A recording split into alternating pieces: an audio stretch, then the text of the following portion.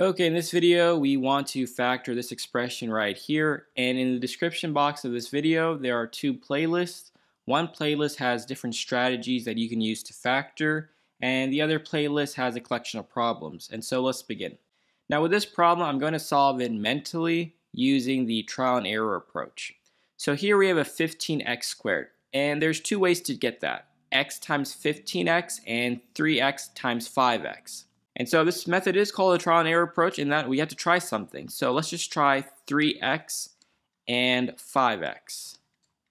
Next we see we have a negative 4, and there's a couple ways to get that. 1 times negative 4 and the reverse meaning 4 times negative 1, and 2 times negative 2.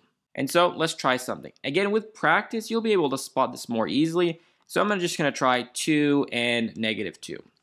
So the way we're going to know this is correct or not is this middle term right here. So we take our 3x and we multiply by negative 2 and we get negative 6x. We take our 5x, we multiply by 2, we get 10x. And 10x minus 6x is 4x, not 17x. So this right here is incorrect. Now let's try something different. Let's try a plus 4 here and a negative 1 here. And the reason why I kind of know this is going to be it is because 4 times 5 is 20. Very close to 17, and 3 times negative 1 is negative 3. But let's check.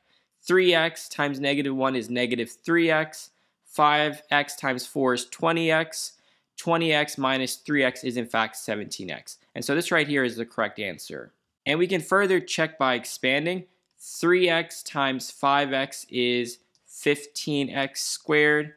3x times negative 1 is negative 3x. 4 times 5x is 20x, and 4 times negative 1 is negative 4. And we can see if it matches. 15x squared matches, negative 4 matches, negative 3x plus 20x is in fact positive 17x. And so that's how we know it's correct.